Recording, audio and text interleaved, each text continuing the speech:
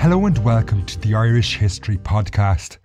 My name is Fynyna, and this is Spies and Jailbreaks, Women and Medieval Warfare.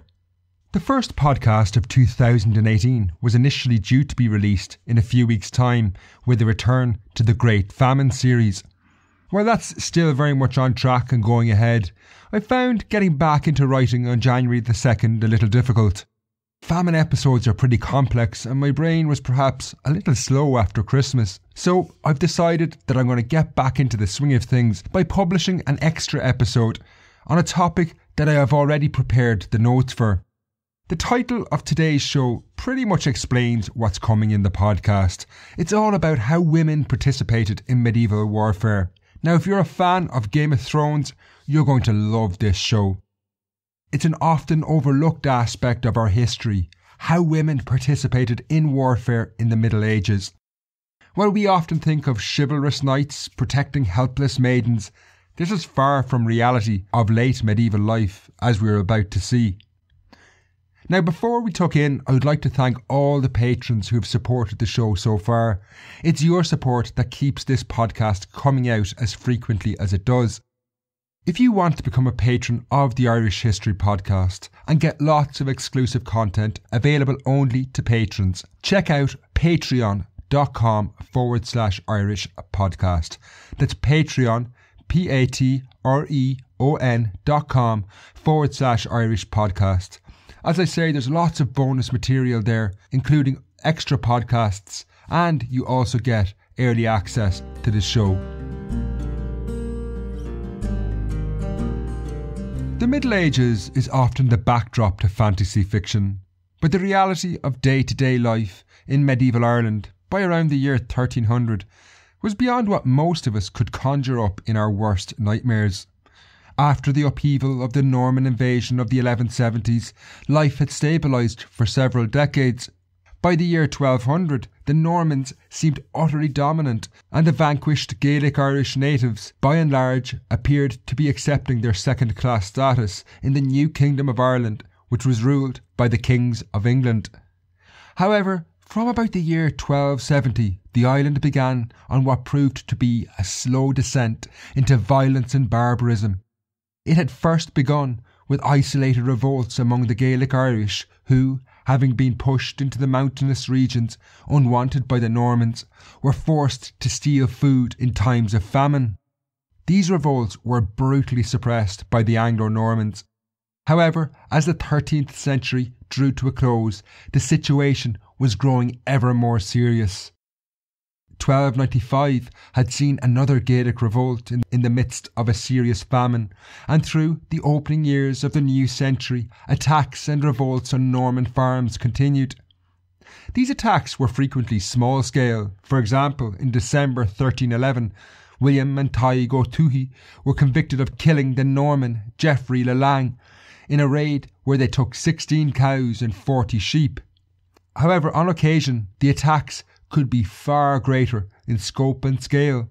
For example, in 1308, several towns, including Athy, were attacked during a major revolt which spread across the Wicklow and Slieve Bloom mountains. While there was undoubtedly a sense that life was becoming difficult, it was the year 1315 that proved the decisive moment, when the situation spiralled beyond all control. A Scots army invaded Ulster, and the Anglo-Normans were defeated in several major battles in that fatal summer of 1315.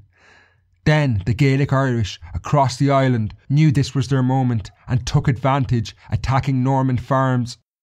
In order to understand what this world was like, I want to read a short excerpt from an account from a Norman called Hugh Lawless. He was one of the most prominent Norman landowners in the mountainous region of Wicklow, and in 1315 he detailed the bleak reality he and his family were facing. Hugh Lawless described how the Irish of the Leinster Mountains, manifestly unable to restrain themselves, put themselves at war against the Lord King, just as the other Irish in this land did, and they hostilely invaded, burned and totally destroyed the aforesaid lands and tenements of the Lord King, and all other lands of diverse lieges of the King. Lawless's description went on to paint a vivid but frightening picture of life in Wicklow, where the once dominant Norman settlers were now living in what was a siege-like situation. The ancient and famous monastery at Glendalough in the mountains had long become inaccessible to Normans, while the once prosperous settlement of Castlekevin, deep in the mountains, had also been abandoned. Its garrison had been slaughtered back in 1308.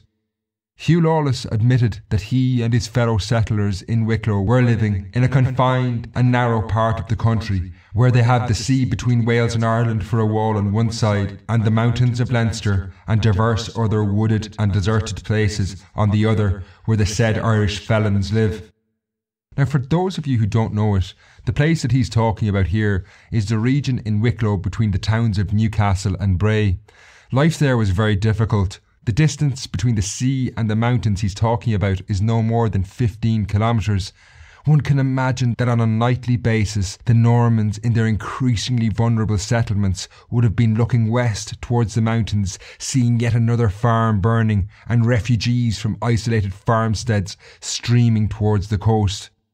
Even though they were clearly struggling to survive, the Norman authorities in Dublin were in no position to send a major expedition south to help Lawless and the Normans in Wicklow. They were facing multiple pleas all across the island which were equally important. Not even Dublin itself was secure by this point.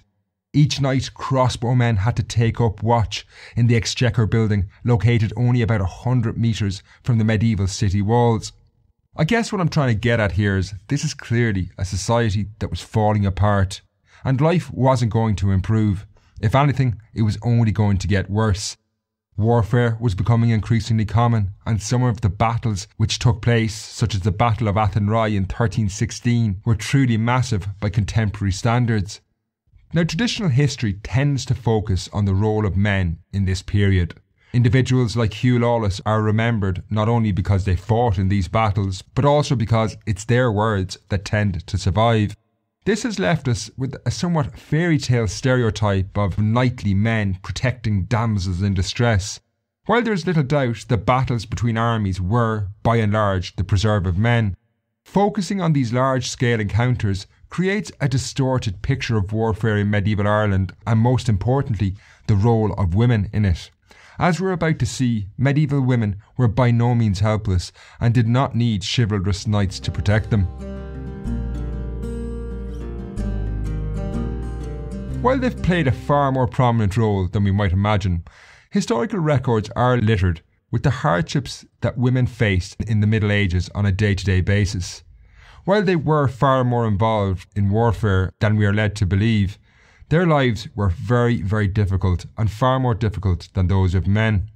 Many women were mistreated. For example, in the 1270s, the Earl of Ulster, Walter de Burgh, married his cousin, Eleanor de Nangle, to A. O'Neill, the king of the O'Neill family, in the hope that this would secure good relations with the powerful Gaelic Irish O'Neills.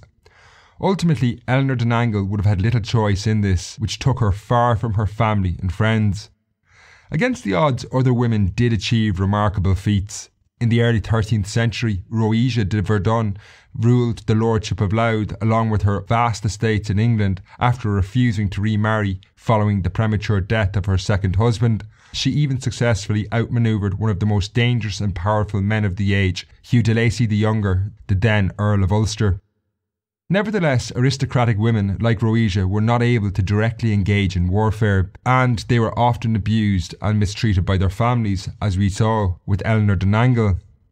For this podcast though, I'm going to be looking further down the social ladder from the lives of women who came from more ordinary backgrounds. Luckily, we have a clear enough picture of their lives from around the year 1300, as life in Ireland was spiralling out of control. And from this picture, it's very clear that women were playing a very active role in warfare. The conflict between the Gaelic Irish natives and the Norman settlers that was becoming more frequent was by no means standard warfare in the Middle Ages. It frequently did not take the shape of two armies facing each other across a battlefield. Frontiers between the two sides were not always clear, with Gaelic Irish rebels living in what was ostensibly Norman-controlled areas. Conflict could take the form of raids and killings, as well as the occasional large-scale attack. And accounts from the time are full of women actively involved. In some cases it was logistical support. For example, in 1311 a woman called Gaelic O Toohig was convicted of sheltering her brothers after they had murdered a Norman and carried out a major robbery. Other women were more directly involved. In the same case, two other Gaelic Irish women, Fynyna and Isabella O Toohig, Gaelic's mother and sister, were hauled before the same court. These two women were charged with having what was called art and part in the robberies and murder.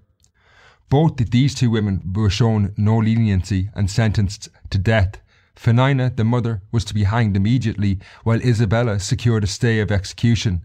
As she was pregnant by her husband, Thomas de Val, she was not hanged but instead recommitted to jail, where she was to give birth to her child. It was only at that point that she was to face the noose. In the early 14th century, knowledge of colonial territory was very crucial for Gaelic Irish raids, and many women operated as spies, passing information to Gaelic Irish forces when they were planning robberies or raids. One woman who lived along the frontier between Gaelic Irish regions and the Anglo-Norman territories was a certain Grace O Toole. Although married to a colonist, Andrew Devaney, she was a member of the O Toole family who were frequently at war with the Normans.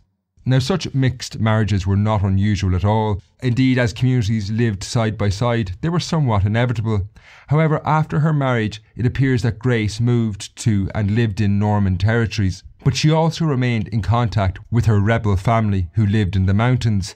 This unique position saw her frequently act as a go-between between the colonists on the one hand and the Gaelic Irish on the other. She was said to, and I quote, to go to parts of the mountains to see and search for cattle carried off by her race. Grace, however, was also living in a time where this volatile region surrounding the Wicklow Mountains was on the verge of exploding into a full-scale war. In 1308, the Anglo-Norman settlement at Castlekeven had been burned and the entire garrison put to the sword.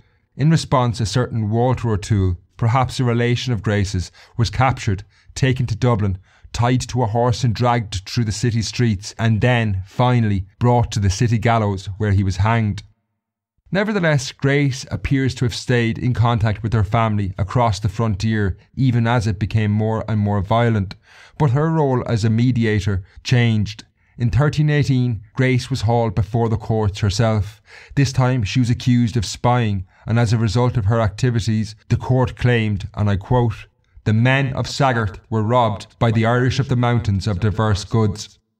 Whether she had been guilty of spying all along, or perhaps her attitude to the Norman colonists had changed, we will never know, but Grace O Toole received no mercy as she was hanged.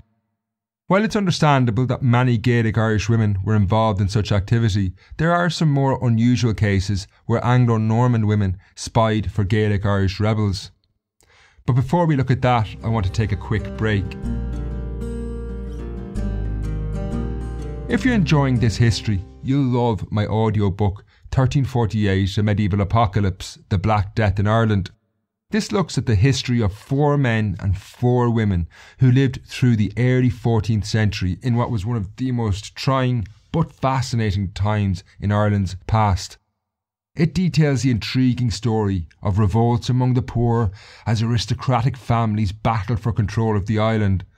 That is, of course, until 1348, when the Black Death strikes and everything is changed forever. Now you can find this audiobook at my website, irishhistorypodcast.ie/shop. The book in total is about 5 hours long and is narrated by myself. While the normal price is €9.99, you can get it for the next 30 days for just €5. So why not go now to irishhistorypodcast.ie/shop and get that audiobook today with 50% off. Now let's get back to the show. While Wicklow was one of the most volatile regions in Ireland during this period, it was matched by an increasingly complex and bitter struggle that was engulfing the Midlands around the Slieve Bloom Mountains. Here, the nature of the conflict was Byzantine. While the Anglo-Normans and the Gaelic Irish were increasingly at war with each other, the Anglo-Normans often battled each other, using Gaelic Irish families as allies as well. For example, in 1295, the Lord of Offaly, John Fitzthomas, had worked with the Gaelic Irish O'Dempseys to attack the Anglo-Norman town of Kildare. Warfare in this region was particularly violent and bitter though, perhaps even more so than it had been in Wicklow. In 1305, for example, Peter de Birmingham committed what was probably the worst atrocity of the age when he invited the Gaelic Irish O'Connor Foley family to a feast in his castle of Tethmoy. Even though his own godson was among the guests, de Birmingham slaughtered over 20 members of the O'Connor family in his own home. His godson, Mazer O'Connor, was thrown from the battlements. In this massacre, de Birmingham's own wife played a part. The Gaelic Irish Annals of Innisfallen recalled how she used to give warning from the top of the castle of any who went into hiding, so that many were slain as a result of those warnings. However, it was inevitable other Anglo-Norman women played a more direct and dangerous role. Isabella Cadel was one such woman.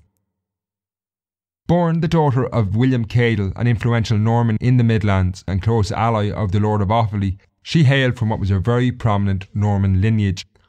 Isabella herself was married to the Gaelic Irishman Diarmid O'Dempsey, a long-standing ally of the Normans in the Midlands, and her marriage was presumably an attempt to cement the alliance. Unfortunately for Isabella, political relations in the Midlands became increasingly strained in the early 14th century, and as the region destabilised and tensions heightened, Isabella found her own family and her husband on opposite sides of the developing conflict. In 1302, she and a servant, Fynyna, found themselves journeying into the Gaelic Irish territory of the Slieve Bloom Mountains to meet Irish rebels. While she completed the arduous trip, she and her servant Fynyna were arrested for, and I quote, having art and part with felons and are spies of the country for them. It seems that the Anglo-Norman authorities were increasingly suspicious of her husband Diarmid O'Dempsey and his family's activities, and suspected Isabella was passing them information. Being accused of aiding the Gaelic Irish in the Slieve Bloom Mountains at this point was a very serious charge though.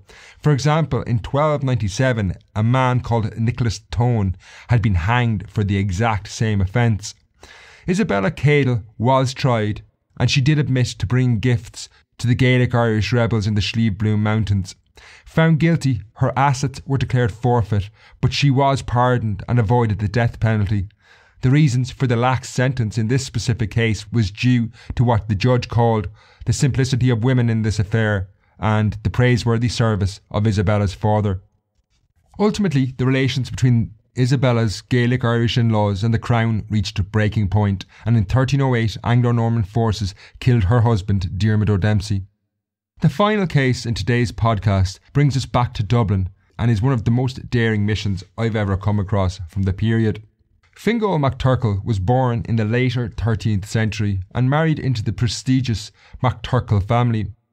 They had once been Norse rulers of Dublin before the Normans had captured the city in 1170. By the 1310s though, their star had fallen.